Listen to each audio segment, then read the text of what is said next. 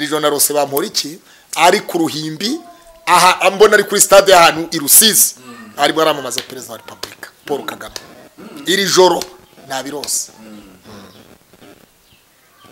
ako iki kiganiro ubu ntabwo uzakibagirwa aka kantu uzagakata igihe kimwe Bamporiki yaje nabirose ijoro kandi Imana yansanze si inzozi z'imiruho oya nzari inzozi z'umugisha.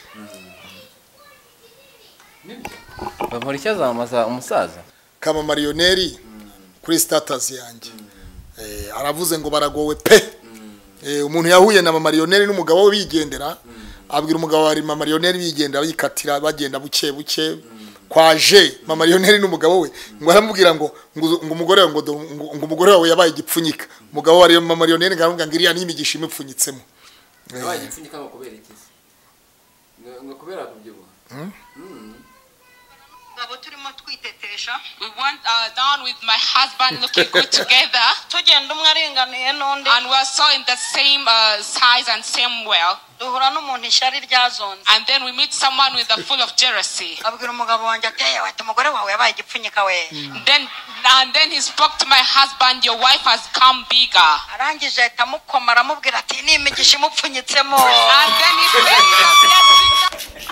reka nizere ko gahunda zimeze fresh, nizere ko amahoro nta kibazo na kimwe gihari, natwe turakomeye turashima Imana. Utameze neza ihangane nikisi imerana ubuzima no munsi abari byiza ejo ari bibi, ariko ibihe byose tubamo bijya bituzanira gushima cyangwa se bijya bituremera amashimwe. Ni mu bihe byiza shima Imana, nimba uri no mu bibi shimana cyane cyane uyegereze kugira ngo igutabare mu gihe cy'amakuba nyine yawe.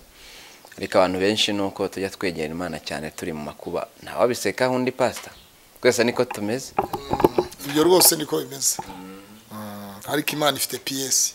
Imana ifite PS bikomeye cyane. Cyane na PS. PS Reba Yesu ku musaraba, reba uko twatumyagirirwa, ugukara guhamagara, ngwino umusange, duhimbaze izina rye, duhimbaze izina rye, ryera yaducunguje amaraso ye, Yesu ahimbazwe, ngwino ku isoko y'agakiza, maze uyiyuhagiremo, irakweza inenge yose, Yesu ahimbazwe. Amen, amen, haleluya. Imana ifite PS. Iyo uri kwandikirana nayo se PS ko mbona wahugiye muri telefone cyane. Aguze ko PS ntarayibona kuri Baraka we. Ari umugore wamwikiyeho kwa Bagiti ngo afite company ngo amahirwe ya kabiri ngo biki ngo nze ninjiremo arantekenika, ndamubwira ngo haruye muje n'ubu ndavuga reka ntawe nabonyeshwe atazira wagira yakujyanaga amahirwe ya kabiri warasheneraga wari uyakeneye. Urumva ni ikibazo gikomeye cyane rwose. Mu Rwanda cyane arorosera. Umva uwo twandikirana ni indirimbo ivuga ngo ubunju kondi nta kindi cyanyiza ndokoresha amaraso yawe, nitabye ijwi ryawe rimpamagaye, ndaje ntama y'Imana ndaje. Indirimbo ya 26 mu ndirimbo z'Abadventiste zo mu gitabo. Na mu diveda barumva kajwi nubwa utagirirwe ryiza cyane, ariko barumva ugerageza. Wayumvise? Cyamiza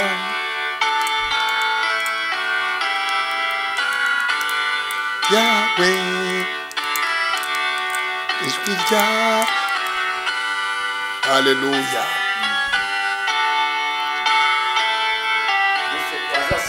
wazasubiye mu badivantiste ariyo ntambabazi yavuze ngo ni umudive. wazasubiye mu badivantiste abaza ariko agiye gushinga afite ubumwe bw'abera ministries afite ubumwe bw'abera ministries ariko ishobora kuzaba n'idini. Ubumwe bw'abera ministries ni ukuri kose. tubeteretse kuririmba gatoya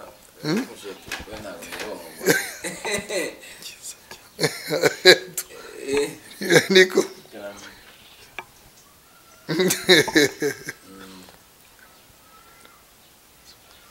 Mwuka wera muyobozi ube hafi y'abakristo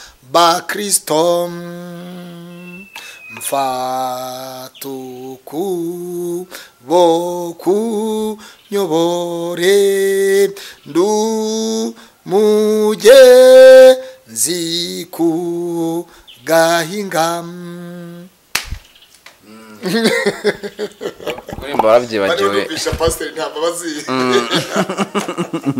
Pastor Ntambabazi, ubumwe bw'abera ministries turagusuhuje. Abantu nibazi wawe bakore subscribe, bakore na like na commentaire zose. Amen. Amen. Umunsi kwabyukiye mu mwuka se wo kuririmba mu mavuta yo kuririmba byagenze bite? Mwuka wera aramanuka batangira kubona. Mwuka wera aramanuka batangira kubona. Batangira kubona Imana. Kubona Imana batangira kubona Imana. Haleluya haleluya haleluya. Ejo bari kuri Pentecoste. Uzi jambo nabwirije ku cyumweru kuri Pentecoste. Bari mu cyumba cyo hejuru. Bashize hamwe bavuga indimi zitandukanye. Umunyarwanda avuga ikinyarwanda, umwongereza akamwumva. Umwongereza yavuga, uwiringara akabyumva. Uwiringara yavuga, uvuga ikintu ze ikizambi akamwumva. Uwa Zambia yavuga, umufaransa akamwumva. Mbese bose bari mu cyumba cyo hejuru bahuje umutima basangira ibya. Wabyumvise neza? Bari mu cyumba cyo hejuru basenga Imana, umwuka wera aramanuka. Kandi wibuke ko Yesu yari yavuze ngo simba size nk'imfubyi ndajya kwa data, ngo aho ndi namwe muza beyo. Wabyumvise? Menya anacyo tubuze kugira ngo roho mutagatifu ngira tumanukire. Ahubwo nzaboherereza umufasha ari we mwuka wera, uwazabamenyesha ibyanjye byose nibyenda kubaho. Uwo nguwo mwuka w'Imana rero aho yageze, imyuka yirabura ntabwo yakandagira. So ndifuza ko abantu bose Pentecoste yaba yarageze mu mitima yabo, ibyari bihindanye bigahinduka bishyashya, ibyari bikinze bigakinguka, ibyiraburaga bigahinduka ibyera, ibyari umuvumo bigahinduka umugisha kuri buri muntu wese ukurikiranye Baraka TV. Nuko byubakitse. Yagenze neza nta kibazo. Pentecoste yagenze neza. Nabwirije mu karere ka Kayonza mu centre ya Kabarondo. Niho nabwirije ubutumwa bwiza bw'ubwami bw'Imana. Pentecoste yagenze neza, nagiye amahoro. Cyangwa kamera yaramfotoye. Nageze aho bita Intunga muri Rwamagana, ngiye kugera aho bita niba ari kwa Gahiza, niba ari kwande. Kamera yarankubise ngo pya. Uri gutaga cyane nyine. Oya shitani yari yafushye. Nari narenze 60, ni mu cyapa cya 60 Intunga ni 60. Nari nakandagiye hafi 70. Sana nje ndi mu bukene ariko kwishyurira konterivasiyo ya kamera. Imana ihabwa icyubahiro. N'ikindi gihe Imana ifite ikuzabigenza. Umuntu umwe yabwiye umukoresha umwe yabwiye umugaragu we, umugaragu yabwiye shebuja ngo databuja ngo uzi ko Imana izampa umugisha igiye kuzafungura umugisha wanjye ibiganza byanjye bikakira, ngo nkaba umuntu udasanzwe. Shebuja aramubwira ngo ubwo se urabona bizanyura he? Umukozi aramubwira ngo databuja aho ibyawe byanyuze niho nibyanjye bizanyura. Rero humura, umugisha w'abandi aho wanyuze n'uwawe niho ugiye kuzanyura. Aho imigisha y'abandi yanyuze n'uyanjye ntizanyura. Aho iby'abandi byanyuze n'ibyacu natwe bizanyura. Byiza cyane n'abadukurikiye nizere ko Pentecoste yabagendeye neza cyane. Pentecoste yagenze neza, Yoweri yaravuze ngo abasaza n'abakecuru bazarota, abasore n'inkumi, abagabo n'abagore, abana bato, ngo n'abakwe banyu bazerekwa. So mu yandi magambo rero turi mu gihe cyo kwerekwa, turi mu gihe cyo kurota, turi mu gihe cyo kureba iby'Imana yavuganye natwe. Iki ni igihe cyo gusenga, ni igihe cyo gushaka mu maso y'Imana bundi bushyashya. Nimwumve ngo nimwemera mukumvira muzarya ibyiza byo mu gihugu, ariko nimwanga mukagoma inkota y'Uwiteka izabatsemba. So ndimo ndabwira abo kuri Baraka TV ngo erega ndababwira nanjye ndibwira, igihe ni gito byose bikarangira. Ukunda kurimba Imana izaguha impano yo kuri Baraka we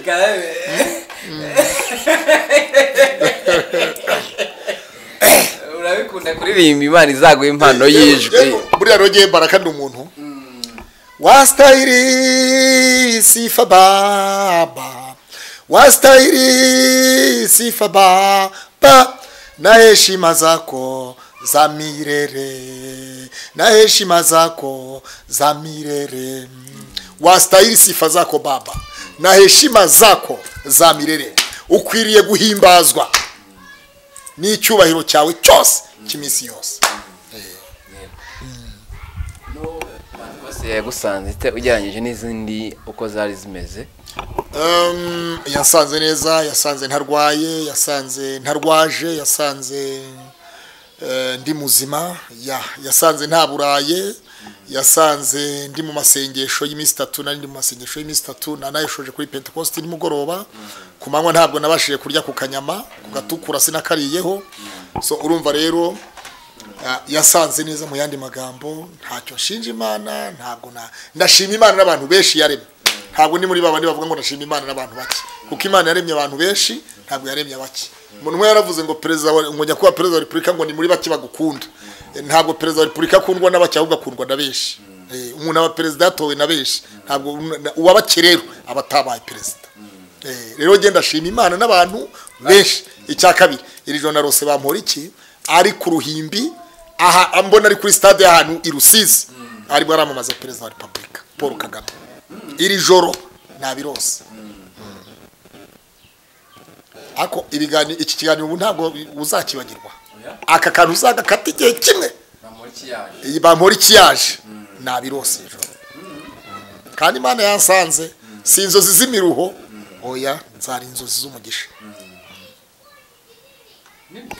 Bamporiki azamaza umusaza. Nami Yesu nkomereza ku musaraba wawe, hari isoko ibeshaho itembika Ruvari. Umusaraba wa Yesu nzawirata, kugeza ubwo nzabona uburuhukiro. Imana nawe kuri Pentecost yaramanukiye. Kabanye Joseph wa undi Joseph wari mu nzu y'imbohe, nawe rwose kubera impano umwuka wari yamushyizemo yarafunguwe cyane. Hari ibintu Imana ibitanga kugira ngo ibishaka kutwigisha, kandi ibintu byose biberaho kugira ngo bitubere amasomo. Ntabwo wa undi wabwiye umwami karatumaho Joseph ko yabarutoreye inzozi zikabaho ninde harya. No kuri Yosefu hari umuyobozi cyangwa umutegetsi wabwiye umwami Farawo, aramubwira atumva databuja, igihe nari mfunganywe n'umugabo n'umunyagabo w'umuheburayo witwa Yosefu, ibyo wankoreye byose maze gufungurwa yari yabimbwiye. Ubu rero waramuka umuhamagaje yakurotora inzozi zawe zose. Urumva? Hanyuma rero nibwo umwami yatumyeho Yosefu bamutumaho araza. Nawe umva perezida wa Repubulika w'igihugu avuze ngo kana kuri muri gereza nasohoke mumuzane, hari icyo mushakira ndotorera inzozi. Icyo gihe ugomba kuza wogoshe neza, bakujyana ahantu bakakogosha neza, bakagutera amavuta yandi ya fresheri, hanyuma ukambara isuti nziza, ukambara neza, inkweto nziza zisobanuye ncongo, isaha nziza ku kaboko, hanyuma chemise nziza, buri kintu cyose ari salama, ari barabara, parufe nziza, hanyuma ukajya imbere y'umwami. Ahageze rero Yosefu akora ibintu abandi batigeze bakora, asobanura inzozi mu buryo butangaje. Umwami aravuga ati ibyo byose byagenda bite? Umwami arangije aramubwira ati Yosefu, ibyo byose nk'uko bivuze byose bibe uko bivuze, kandi muri iki gihugu ni wowe wa kabiri genda ndabanza ukankurikira ibyo byose niwe ugiye kubishingwa ni wowe ugiye gushingwa ubukungu n'imari buri kimwe cyose ube minisitiri w'intebe muri iki gihugu bivuze iki rero sorry bivuze iki rero kandi cyakurikiye bahise bamuha pasiporo y'icyo gihugu barangije bahita bamushingira umukobwa witwa Safunati Paneya Safunati Paneya bisobanura iki ngo ubaye umuturage w'iki gihugu Safunati Paneya bamushingiye umukobwa witwa Safunati Paneya wa Potifari ibuka uwamufungishije yaragarutse aranamushingira mu yandi magambo rero hari umuntu uri udukurikiranye kuri kamera za Baraka TV waruri ahantu aboheye ahantu ubutunzi bwe bwari buboheye ahantu urushako rwari ruboheye ahantu urubyaro rwari ruboheye ahantu bakwita ingumba ariko ntabwo uri ingumba bavuga ko utazashaka ari kuzashaka bavuga ko utazapfa ubonye akazi ari kuzakabona bavuga ko utazakira iyo ndwara ariko ugiye kuyikira kubera iki Imana ifite piyesi ibyananiye abandi Imana n'ibyishoboye yego yarababariye vuba yagaburiye bene se yaje kubatumaho inzara yarateye mu gihugu cy'iwabo bajya guhaha muri Egiputa bagenda basaba bashakisha kuko inzara yigeze gutera mu Bugesera mu 2000 abantu batubutaka batamazu baragenda bakwinimishwa mu gihugu bagenda basaba ibyo kurya basaba aho bacishuro buriya Bugesera Imana yigarutseho na amateka akomeye ku Bugesera akara ku Bugesera byari kubera hano ku Karumuna Kanzenze abantu bari barataye amazu baromotse bagiye udashobora kubona n'umuntu uguye 2020 ku kibanza ariko ubu tuvugana Bugesera niyo yiswe Bugesera mu Rwanda abantu bose barimo barerekeza Bugesera kubera ijambo Imana yavuze kuko ari nta jambo Imana ivuga ngo rihere ibyo abantu bavuga birahera ariko ijambo Imana yavuze ntirihera hahirwa wizera ko ibyo yabwiye n'umwami Imana bizasohora bene uwo rero ihagaze mu mavuta agahagarara mu ijambo ayabaye mu ijambo akaguma mu ijambo akagenda mu ijambo akarira mu ijambo agakandagirira mu ijambo ibyo avuga byose biri mu ijambo ry'Imana hahirwa wizera ko ibyo yabwiye n'umwami Imana bizasohora kandi mu mahanga yose ukora ibyo gukiranuka uwo ngo Imana iramwemera mu mahanga yose ukora ibyo gukiranuka uwo ngo Imana iramwemera mu mahanga yose sukora ibyo gutukana sukora iby'isebanya sukora ibyo kurogana sukora ibyo kurwana sukora ibyo ubugambanyi mu mahanga yose ukora ibyo gukiranuka sukora ibyo ubusama sukora ibyo ubujura mu mahanga yose ukora ibyo gukiranuka uwo ngo Imana iramwemera wabyumvise mu mahanga yose uwo ngo Imana iramwemera yaba umukobwa iramwemera yaba umusore iramwemera abo umugabo iramwemera abo umugore iramwemera abo umusaza umukecuru iramwemera umukozi w'Imana uwo ari we wese ukora ibyo gukiranuka mu mahanga yose uwo ngo Imana iramwemera Imana ntireba ko ari umunyarwanda ntireba ko ari mugufi ari muremure ntireba inzobe cyangwa igikara ntireba umugande cyangwa umutanzania cyangwa umunyakenya cyangwa umukongomani oya mu mahanga yose ukora ibyo gukiranuka uwo ngo Imana iramwemera abantu bihangane nahuye na kadripe tubasabye imbabazi nibumva bitameze neza nuko Baraka ahamagaye ntabwo namusubiza inyuma yuko manzi ubwo wemere gukingurirwa Yesu yaravuze musabe muzahabwa mushake muzabona mukomange muzakingurirwa urugero rwiza mugereramo abandi namwe rwo muzagererwamo rucugushije ruringaniye gutya neza muri ariko natamamaza perezida nzayanza kukora ngo tuganire ubyemere none se kuri umunyamakuru kandi reka nkubwire guhanura n'ukwangiye gusoza n'ukw'Imana guhanura n'ukwangiye gusoza ari uzi ko bamora icyo wari umukristo ukomeye muri Mageragere ariko rube wakwihanganye ngusaba ikintu n'abakunzi ba Baraka TV bazamurika icyo kintu cyabayeho wihangane tuzajya Mageragere kamera yo ntabwo uzayinjizamo banza wumve nyine tuzajya mu Mageragere dusabe gusura Bamporiki honorable Bamporiki muganire nzamubwira nti tuzagenda muganire hanyuma mbwege nitwa Baraka nitwa Albert ndi umunyamakuru wa Baraka TV narinje kugusura menye uko uhagaze umaye ute umeze ute mu mwuka Bamporiki ubu n'umukristo ukomeye muri gereza ya Mageragere nzasaba muze ariko tuganire hoya ni hari akabezo uzasaba duzagende wandi kubisaba gahunda ni tekinike nukuri kandi bituma ni byiza nari mu nzu y'imbohe ntimwasura nari kwa muganga nari indwaye ntimwandwaza nari inshonje ntimwangabura nari nambaye ubusa ntimwanyabiza ngo nibwo azababwira ngo nimwumve imbere mwankoze zibimwe sinigeze kubamenya hari abantu rero bakunda abantu kuko bafite icyo babaha muri ako kanya hari umuntu ushobora kuvuga ngo ndagukunda ndakwemera bitewe n'impamvu ariko bagera mu bibazo nushaka kumenya ko umuntu agukunda uzamumenyera mu bibazo uzamenya ugukunda uzamenya n'ukwa uwakubwiye ngo ndagukunda niho uzamumenyera ariko ukiri muzima utararwara utarapfusha utaragira ubukwe ibintu byose mu byiza mu bibi buriya umuntu umwe yabwiye undi ngo uwo ntabonye kumva ya mama sinzabone mu bukwe bw'umwana wanjye buriya kumva niho umubabaro ubukomeye cyane naho mu bukwe n'umunezero ni kunezerwa biraho ariko kumva nagahinda n'uwa uwo ntabonye kumva ya mama sinzabone mu bukwe bw'umwana wanjye muri gereza yabaye umukisi ukomeye cyane bikomeye nagiyeyo turaganira ankubita ibyanditswe muha ibindi ndavuga ntikomera uwiteka ari kumwe nawe wa munyambaraga wa munyamaboko we kandi hari iby'Imana itotinyuka gukora wenye kusema watasema mambo bado wache waseme bwisho watacoka bo kuvuga bazavuga ntibaranavuga ariko icyozi Imana yitwa Imana ishobora byose yitwa nihemuka iyo niyo mana yanje yitwa nihemuka iyo niyo mana nje yitwa neturuye iyo niyo mana yanje yitwa neturuye iyo niyo mana yanje oni Madame Denise Revera Pasteur Madame Denise Bucumi Inkuru nziza Denise Revera Pasteur ibujumbura Burundi mugore wa former president w'u Burundi nyakwigendera so rero Albert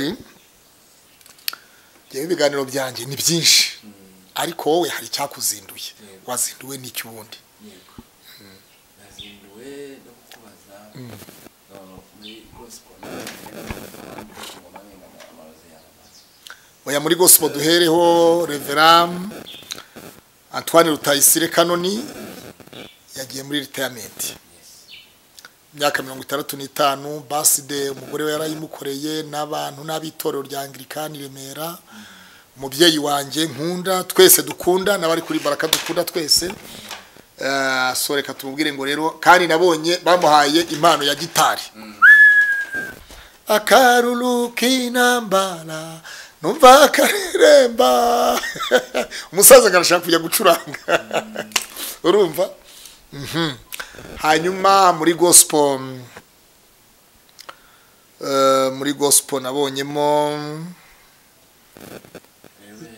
nabonyemo haleluya yaratashye yarasinziriye Bibiliya avuga ngo hahirwa abapfapfira mu mwami ngo waruhuke imiruho n'imihati umwuka nawe ngo ye kuko imirimo yabo ibakurikiye baherekeje rero ibyo dukora byose dukwiye kuvuga ngo ariko ubundi ibyo dukora ejo bizagenda biti buri muntu wese arakwiye gushaka ibintu bizamuherekeza ntabwo dukwiye kuba mu iyo umuntu anezerewe arya anywa agenda meze neza nta kibazo afite yumva ko ibintu byose ari haleluya ari bizima ariko nyuma y'iryo iyo umuntu ageze mu kaga nibwo ahamagara Imana rurema rero dukwiye gusenga Imana tutaragira mu bibazo abantu bakwiye kubaha Imana bataragira mu bibazo bagasenga Imana bataragira mu bibazo kugira ngo nugera mu kibazo uzavuge ngo ariko Mana wibuke na cyagi wibuke cyagi so ibyo nabibonye hanyuma muri gospel nanone nabonye kuri Baraka TV Mama Lionel evangeliste Mama Lionel aragira ati zigira inshuti na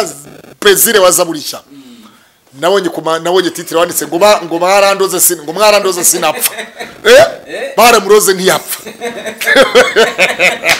ariko pastor wasamye nawe titre oya ndongere mbireba se titre wasamye nawe haleluya ikiganiro twikoreye haleluya yararozwe nanjye barandoze sinapfa zigira inshuti pastor zigira inshuti na prezire soba neza kanonye barandoze sinapfa urumva yakanze urumva jewe rero jewe mba nakurikiranya akantu kose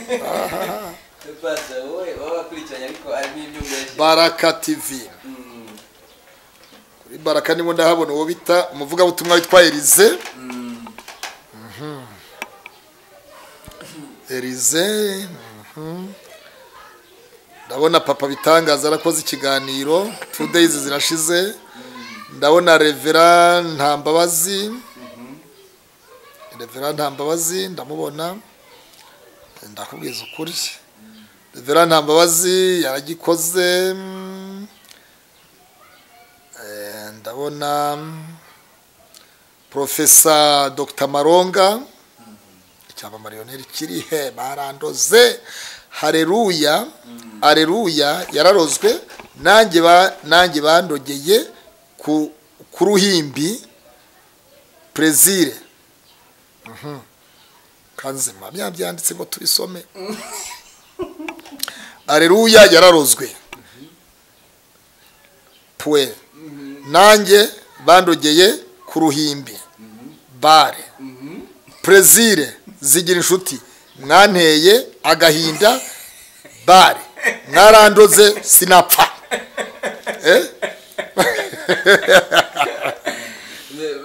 Do.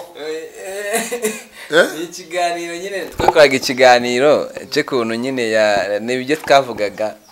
Ibyo mwarandoze sinapfa n'abantu yagiye kubwiriza mu rusengero ngo bamuhaji irimo uburozi.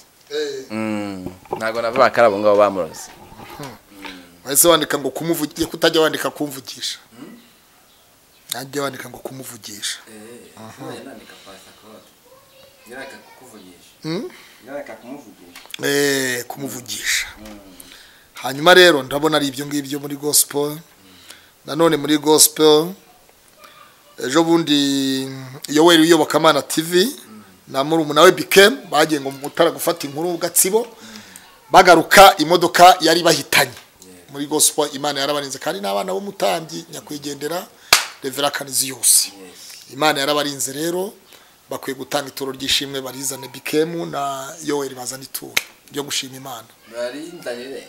Oya bararihagiye umutambyi. Ni batareta kwangu sadaka ya kinabii. Yabundi nanga ngoranze nuko ngo bavuze ngo igifana agaciba ku zigira inshuti na Brazil baravuze ngo igifaru nticyubaka urugo. Nanga umugore yakita igifaru ngo yubaka urugo. Hari imbunda tujya twumva ngo ni igifa ngo ni bifaru. Igifaru nibwira ko ari umuntu umunyembaraga. No umuntu ufite kime ufite imbaraga. None se ku rugo rwubakwa n'imbaraga nyine udafite imbaraga ntabwo kubaka urugo. Ahubwo ababivuze sinzi ababivuze abari bo ahubwo nibo batazi ibyo bavuze. Kuko igifaru bisobanura imbaraga. Ikintu cy'imbaraga. Hari n'imbunda twumva ngo ni igifaru. So ni ukuvuga ngo ni imbunda y'inyembaraga. Igifaru rero n'umuntu ufite imbaraga. N'ubutumwa bwiza tubukoresha imbaraga. Kandi nuvuga ngo n'iby'Imana tubyindizamo imbaraga. Abanyantege nke ntibashobora kuba mu by'Imana. Ibintu byose rero ni imbaraga bisaba imbaraga. Igifaru ni imbaraga. Imbaraga. Wabyumvise? Umuntu wese ukora nk'igifaru bavuga ngo inyo bavuga ngo umuntu ukora nk'igifaru nuvuga ngo ni umuntu ufite imbaraga nyinshi. Ibyo akora byose abikora n'imbaraga. Abishyiramo umwete we wose. Ntabwo acogora, ntabwo anyura ku ruhande, ntagira gutya ntiyiganyira, ntaburanya abandi, ntagira gute, ntagisha impaka, ntagira oya, ibyo byose ni imbaraga. Igifaru n'abantu b'abanyembaraga. Yego. Ikibazo hari ikibazo ubundi. Yibajije impamvu umuntu yitwa igifaru hari ikibazo buriya. None se amazina yose abantu bitwa ntabwo tugize izina niri kujije. Kandi icyo umuntu yitwa ni kigendanye n'ibyo akora. Yego.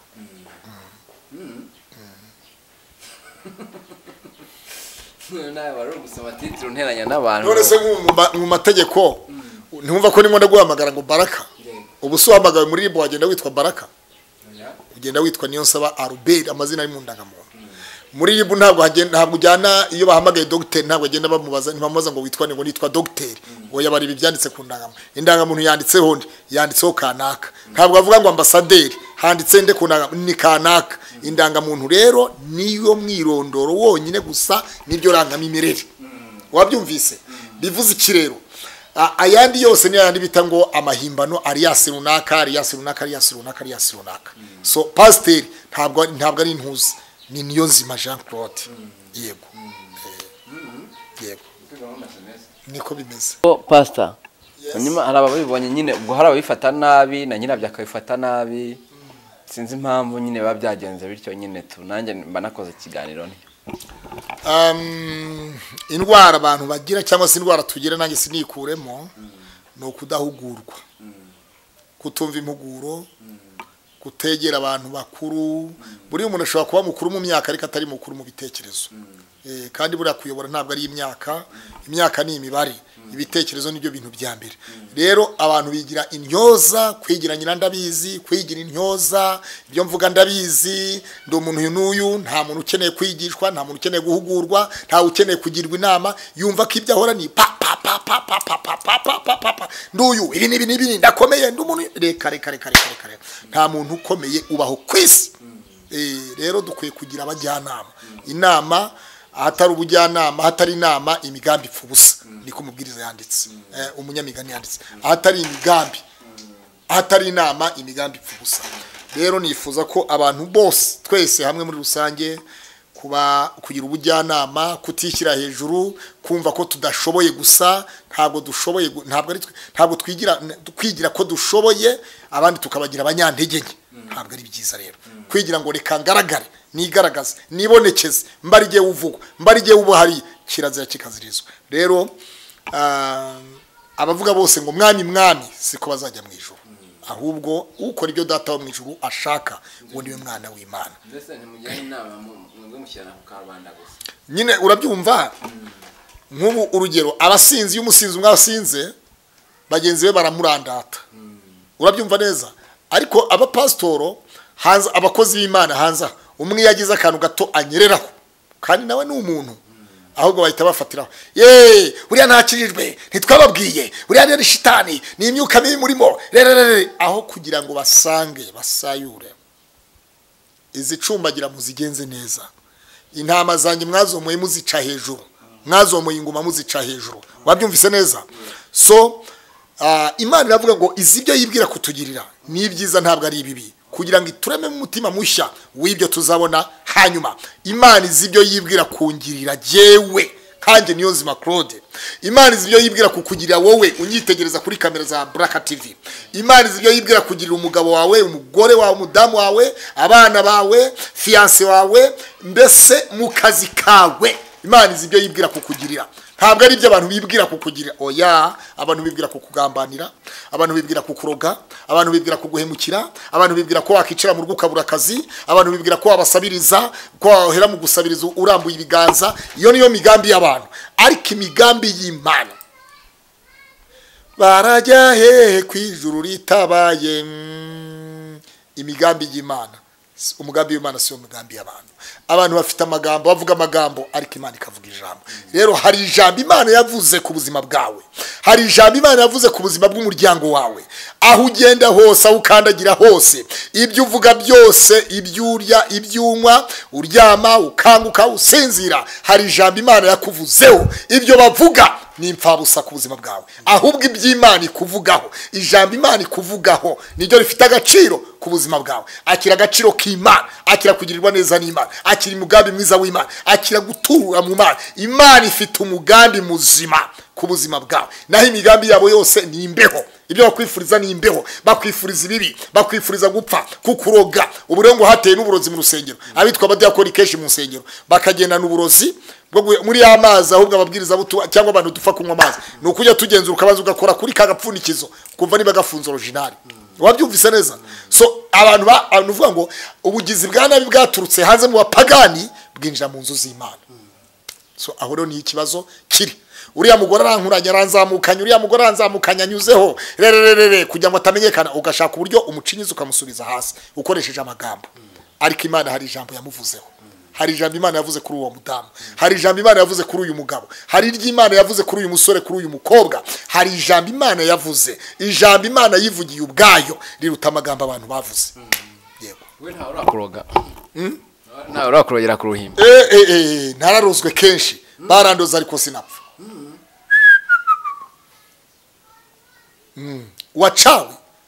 wachawi mchawi ni mtu mubaya mchawi ni umurozi mu Kiswahili hao ni washe unasikia ibyo nakubwiye ngo muri uyu murimo tunyuramo abantu igihe kimwe bigeze kundogera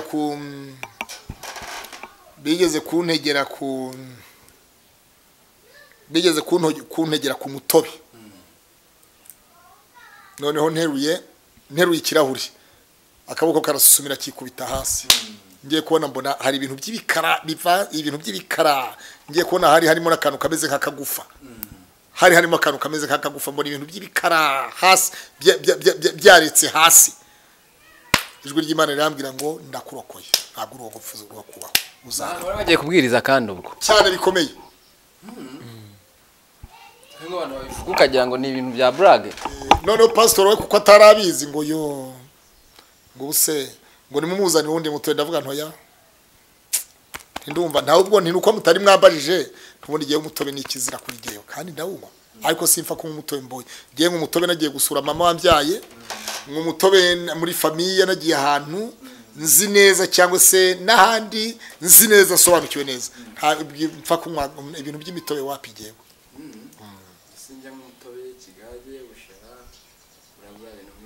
ibyo ni ibintu bya kera bya kinyarwanda umutobe na ahantu mbo ubu ugira ngo insina zisigaye nk'ikibungo no mu Bugesera haraho ziri mu gace kamwe muri zanjye naho bitazashyara hari ahantu insina ziri muri za Gitarama n'ahandi mu Mutara ibice bimwe na bimwe za Ngarama ahantu nkaho so ariko icyo navuga cyo ni kimwe nuko abantu twirinde uko tugenda twe kugenda nk'abatagira ubwenge ahubwo tugende nk'abanyabwenge Imana iduha ubwenge bwo kwisuzuma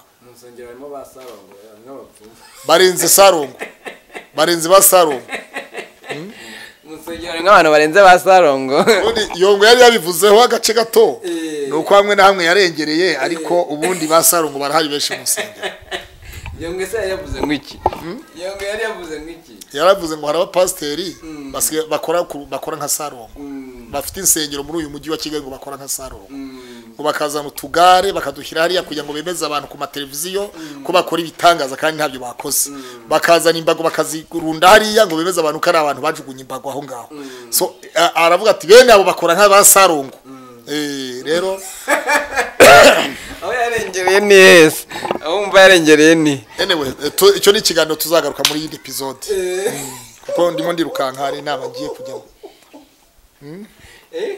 yemwe ababwirwa ntimwumve mutega amatwi mbabwire ahari ubutumwa bwa none bwaba ari ubwa nyuma wumva Abaheburayo ibice 4 umurongo wa 8 haravuze ngo uyu munsi niwumva ijwi ryawe ntiwinangira umutima nkuko babandi binangiye bagaheranwa n'ubutayu ngo uyu munsi niwumva ijwi ryayo ntiwinangira umutima nkuko babandi binangiye bagaheranwa n'ubutayu rero ndagira ngo abantu twihane duhindukire abantu iki gihe abiki gihe bakeneye ijambo ry'Imana Bibiliya avuga ngo iyo usomye kuri page ya mbere ya Bibiliya ku rupapuro rwa mbere haravuga ngo abiki gihe muri Bibiliya yera abiki gihe bakeneye ijambo ry'Imana so ndifuriza buri muntu wese ro kuri Baraka TV ijambo ry'Imana rimugereho yakire kubaho kw'Imana yakire ubuzima yakire izindi imbaraga yakire kubohoka yakire gukira indwara mu izina rya Yesu Kristo ibimenyetso nibitangaza reka bikoreke kuri Baraka TV Luka 7:11 Bibiliya avuga ngo hari umupfakazi yari afite umwana umwe w'umuhungu ngo yari ikirege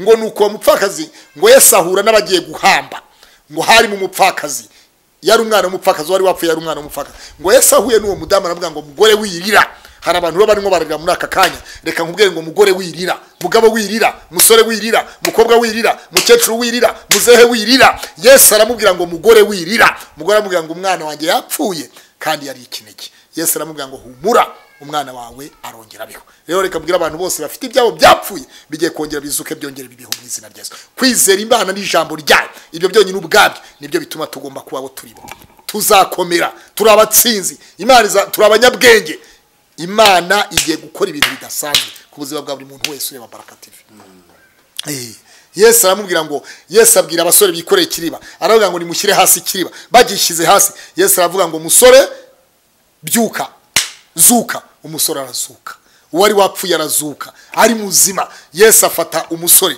amuhereza nyina aramubwira ngo mubyeyi shyikira umwana wawe. Reka rero nanjye mbwira umuntu wari urwaje wese mu bitaro, wari urwaje umwana mu rugo, wari urwaje umugabo, wari urwaje umugore, wari urwaje umufamiliye wawe, hariho hose imyuka mibi yaramufashe karande zimurondora, abazimu, inyatsi, abadayimoni, ibitega, amahembe byamurondoraga, byamufataga bikamukubita hasi biciro rimwe na rimwe. Ariko uva kubwire ngo subirana umwana wawe, subirana umugabo wawe, subirana umugore wawe, subirana umufamiliye wawe, subirana akazi kawe mu izina rya Yesu.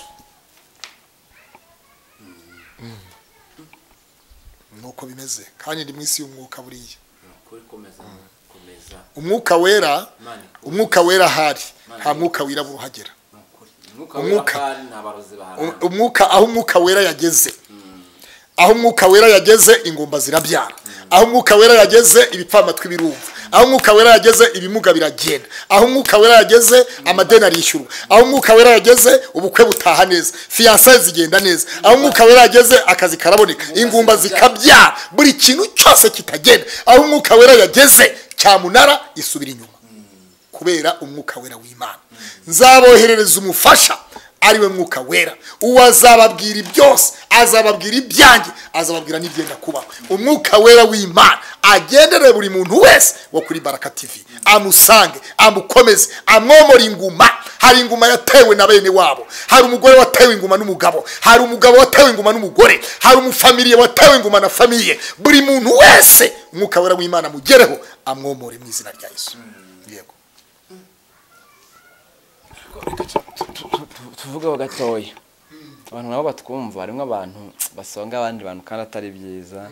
Mwakiriye umukobwa mu muryango, maze kumwakira abuza urubyaro, kandi mu by'ukuri uretse uwabikora ku bushake bwe wiwe, twamuca pe nk'umuntu wakoze ibyaha kugeza ubwo yikuyemo kutazabyara. Ubwo ndavuga babandi basambana kugeranya ababyeyi yivuyemo kubera gukuramwo inda, uwo ngo mwamucyaha. Ariko umuntu muramwakiriye nawe ashaka kubyara, aho kugira ngo mumukomeze nk'umuntu uri kubura urubyaro, mube hafi mukamutoteza, mukamutoteresha amagambo n'ibikomere n'ibiki. Pastor, ibyo bintu ikibazo gikomeye cyane cyane rwose. Kumva atari danje, igikome bya danje birenze kuba danje. Ka telefone tuganira.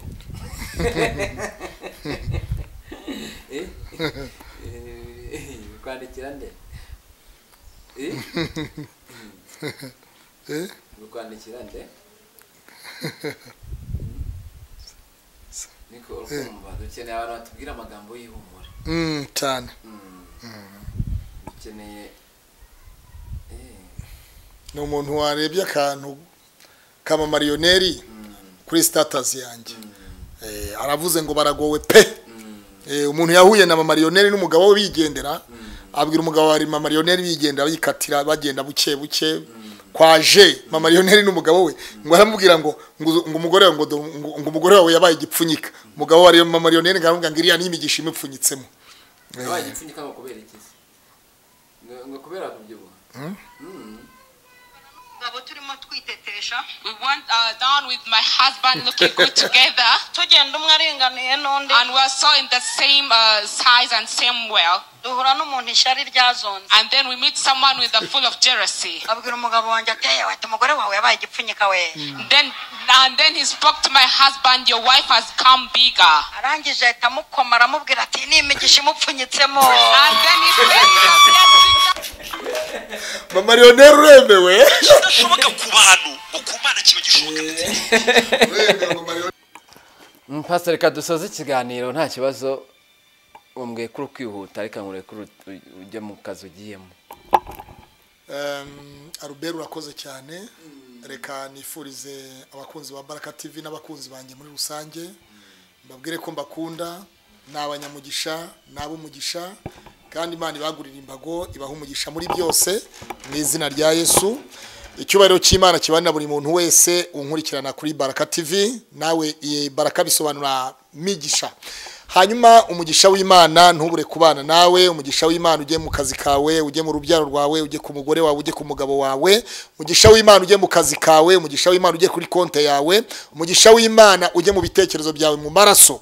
Wowe unyumva urwaye ufite ikibazo cyo kurwara umutwe buri gihe, wowe unkurikirana ufite ikibazo cyo kurwara umugongo buri gihe udakira, wowe unkurikirana ufite ikibazo cy'ibibyimba byo mu nda, ndagira ngo utangarize muri aka kanya, wowe unkurikirana ufite ikibazo cyo kubura ibyangombwa, buri gihe ukora ikizamini cyo kugira ngo wakire ibyangombwa ku buzima bwawe, ibyangombwa bya visa, yaba visa bwabo bwene gihugu, ukoze ibizamini igihe kirekire gishoboka byaranze, ariko reka ngutangarize ngo kuri iyi nshuro ibidashoboka byose birashoboka. Ijambo ry'Imana riravuga ngo abigishwa babaza Yesu ngo mwigisha ibyo bizaba ryari. Yesu arabasubiza ngo ibidashobokera amaso y'abantu ku Mana byose birashoboka. Reka nkubwire ngo birashoboka.